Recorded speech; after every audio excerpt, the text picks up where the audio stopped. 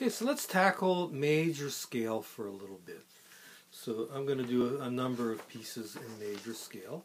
So here are the two games that we're going to play. So you know, once again, pause this video and copy this down. So the major scale uses the whole numbers 1, 2, 3, 4, 5, 6, 7, 8 out of the entire chromatic scale. So we have an 8-note scale on there. So we have two games. Once again, I'm going to remind you. So we have the 1 on the bottom. That could be the 3rd string. It could be the 2nd string, or it could be an octave lower. It could be the 5th string.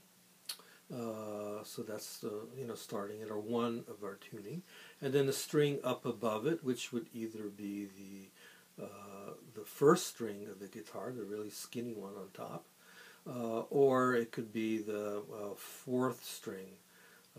Okay, so this is the one game that you learn for major, and then we have another game which is on the inside 2 strings of the guitar. You have the 1.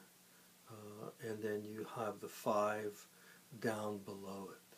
So the 1 is on the 3rd string, and the 4th string, which is tuned to a 5th below the 1. So there's the scale.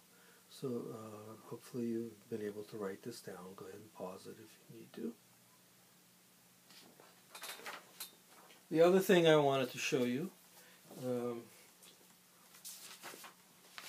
the major scale harmony. So this is another chart for you to write down. So once again, this is on the middle 2 strings. So I'm showing you how to harmonize things. So on the first note of the scale, which is an open string, you can either play the 1 with the 5 down below it, open as a ringing thing. So I've written a 5 with the line over on top of it. This is called a double stop when you play both of those notes together. Or you can find the harmony note, so that'll be the 6th note of the scale below the 1. So 2 fret spread here.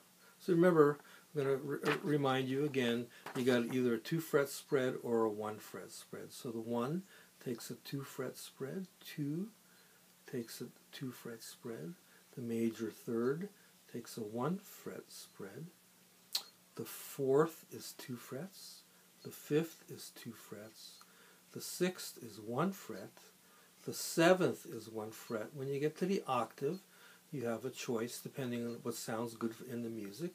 You can either do a 2 fret spread, or you can do a double stop like that. Okay? So copy down this chart, and then we'll begin to apply everything. Okay, very good.